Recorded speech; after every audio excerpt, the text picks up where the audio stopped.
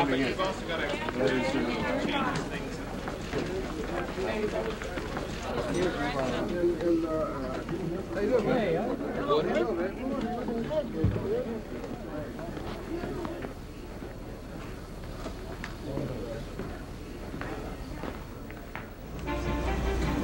Coming up on 3.5 minutes to air, 3:30. Ladies and gentlemen, please take your seats.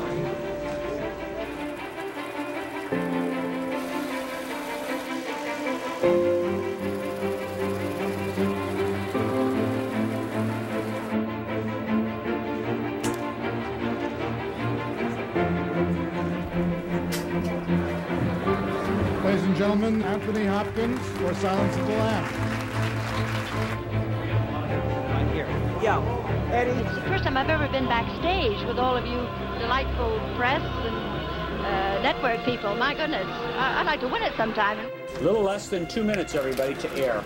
Diane? Yes. You really acted surprised. Yeah, well, it wasn't hard. It wasn't hard. Thank you very much, Debbie. Well, thank you. Good seeing you again. Could you hear the round of applause that you got from that? Sure. And I felt it from my heart. I can't think fast enough, for goodness sake. Talk to me tomorrow. Talk to me tomorrow. We are making the transmission switch from pre-show to main show.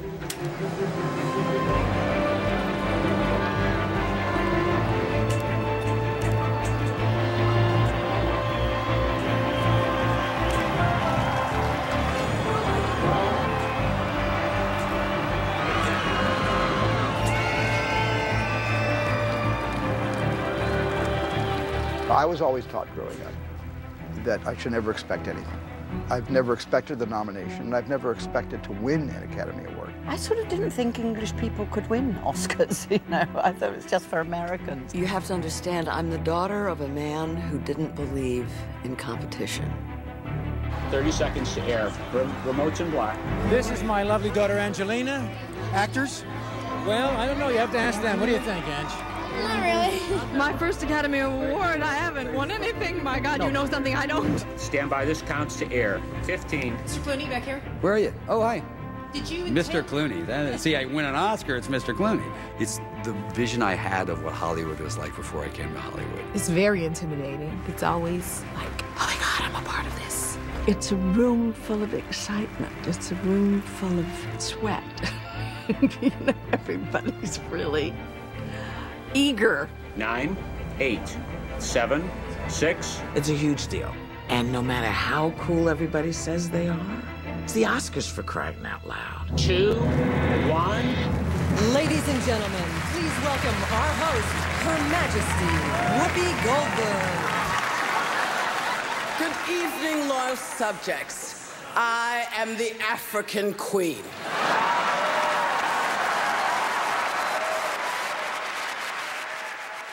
The first images of the Oscars I had was a black and white television set in Long Beach, Long Island in the 50s. Bob Hope was the host. Thank you very much. Good evening, ladies and gentlemen. Welcome to Chance of a Lifetime. I'd have to go to sleep somewhere around sound effects editing. Some things never change. And I'd get up in the morning, and in my cereal bowl before school would be a list. My mom would write a list of who won what. I was a kid, and here was the people that had already been huge, big, massive stars for 20 or 30 years. I mean, even Bob Hope had been Bob Hope for, since 1932. I actually thought he was always going to be the host. It never occurred to me that there'd be anybody else. I just thought that was the height of sophisticated humor, was Bob Hope at the Oscars. It's a gay, handsome crowd here tonight, but there's an undercurrent of nervousness. The whole thing is like a big maternity ward. Everybody's expecting. Oscar traditions didn't invent themselves. I see a lot of new faces, especially on the old faces. They were created and changed year after year in a process of trial and error. Wow. At the very first Oscar ceremony, no one knew what to expect. It was May 1929, and Hollywood's finest arrived for a banquet at the Roosevelt Hotel. Wings, a World War I epic, won Best Picture. There were only 12 awards that evening. including one for Best Title Writing, a skill about to disappear. Change was in the air. The first sound film, The Jazz Singer, was a hit that year, but it was ineligible to qualify for Best Picture. Instead, it won a Technical Achievement Award. Everyone knew it marked a turning point. From the second award ceremony on, all competing films would have sound. He's an angel of a joy. For the outstanding performance by an actress. I talked to Janet Gaynor about it, who won the Best Actress Award the very first year, and she said, well, yeah, it was very exciting to get an award, but it had no tradition. And they announced the winners in advance, so they went to the banquet knowing who'd won. The next day, they kind of forgot about it. They moved on.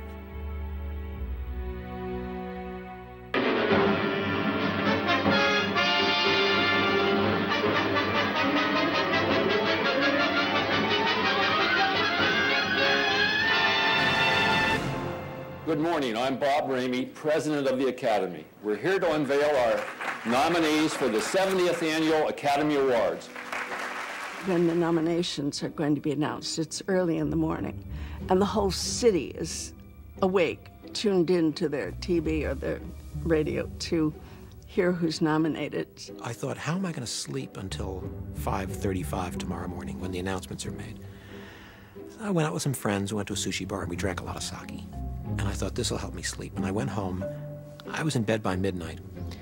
I woke up at 12:52, 1:37, 2:19, 2:42, 3:18, 3:25, 4:02. 4:30, I just got up. This is ridiculous. I'm not sleeping. Turned on the TV and was listening, and, and they said my name, like 3 times. George Clooney. George Clooney. George Clooney. I just sat there in front of the TV going, I can't believe it. I saw my face on TV. Jason Reitman for Juno. There's a picture of me directing.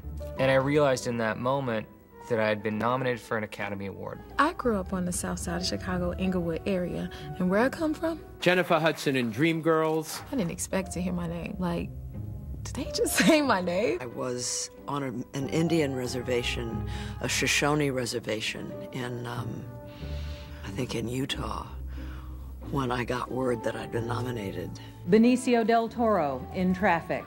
You get nominated and you go in that carousel. It's like a drug. It's like some painkiller. When it happened, the world explodes. You're excited. I mean, I certainly was. I never thought anything like that could ever happen. But then the crush that comes to you from everybody you know all around the world. It's your bar mitzvah times 1,000,000.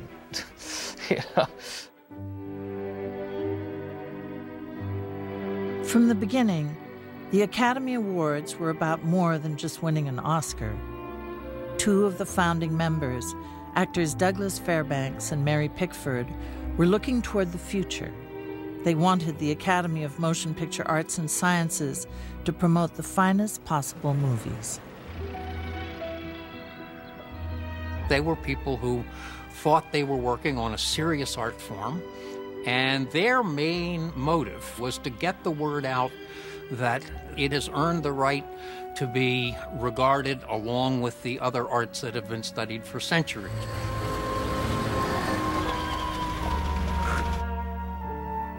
Nickelodeon viewing arcades grew into movie palaces.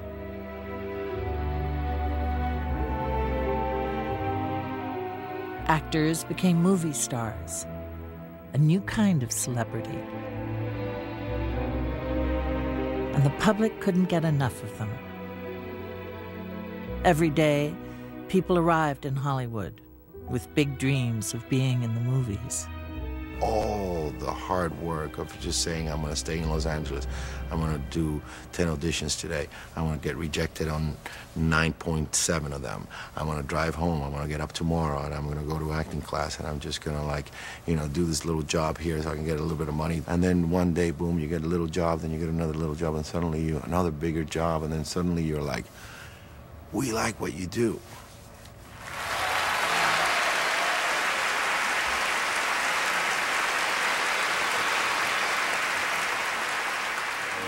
For Best Original Dramatic Score are... Actually getting a job was years.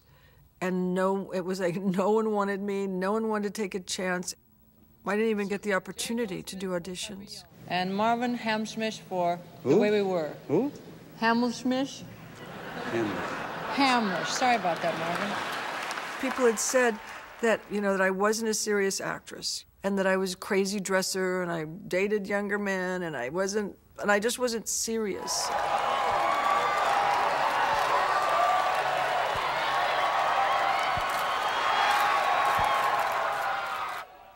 Mike, the director, said, "How would you like to be in a movie with Meryl Streep?"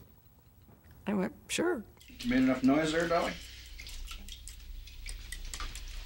You two ain't exactly a silent movie yourself. And then he went, "I just want to tell you, you play a lesbian, but she's an adorable lesbian." Y'all, this here's Angela. She's a beautician. Well, hi there. And then he kept going, "Cher, get in there. Cher, lay on the couch. Cher, be in the kitchen." And finally, I was just kind of all the way through it. Yeah, a lot of people can't handle me. I get a call saying, Steven Spielberg would like you to come to Los Angeles. And I thought, oh, okay, I'd like to meet him. I could be in Raiders of the Lost Ark, sure. It needs some black people. That's how I would think. He said, I'm going to do The Color Purple. And he said, I want you to play Celia. And I said, I don't think so. I think I would be better in another part, because I've never made a movie. He said, well, let me think about it, but I'm pretty sure that's the part I want you to do. It's like, okay, but if it's really bad, you don't be mad at me. It was always Daniel Day-Lewis, but Daniel didn't make it easy. I had actually been committed to play Margaret Thatcher, and Meryl was Stephen's first choice for Lincoln. None of us heard what Daniel's voice sounded like until the first day of shooting. So the minute he opened his mouth in that first scene, it was just, took your breath away. I am the President of the United States of America, clothed in immense power.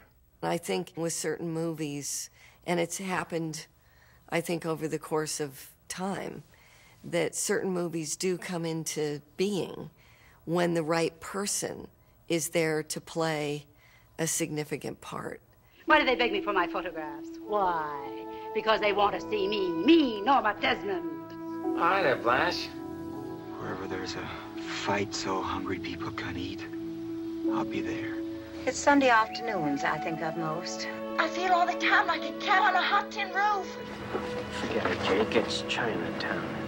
How did things ever get so far?